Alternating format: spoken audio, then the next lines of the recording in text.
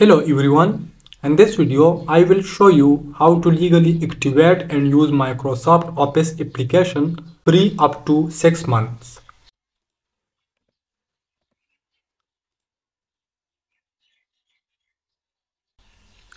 So if your Microsoft Office expires, you can follow this guide to activate it.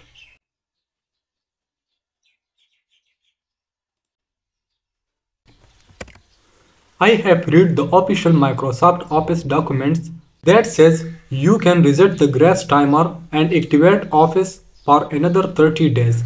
And interestingly, you can do this up to 3 times.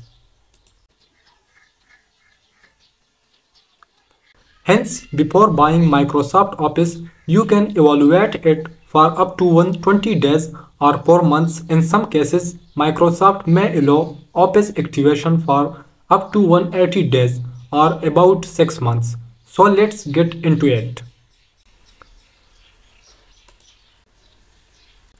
First of all, open Windows File Explorer and navigate to Office Installation folder. Now open Program Files 86. Here click on Common Files. Now click on Microsoft Shared. And here click on Office Software Protection Platform. And here you see 3 options. The last one is OSPPREARM.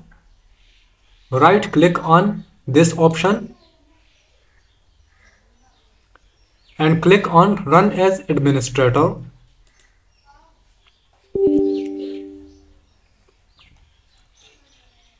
You will see a pop-up. Click on Yes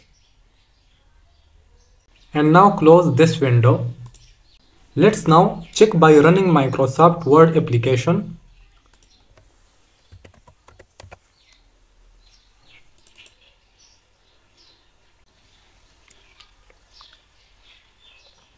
So in this video, you have learned how to activate Microsoft Office.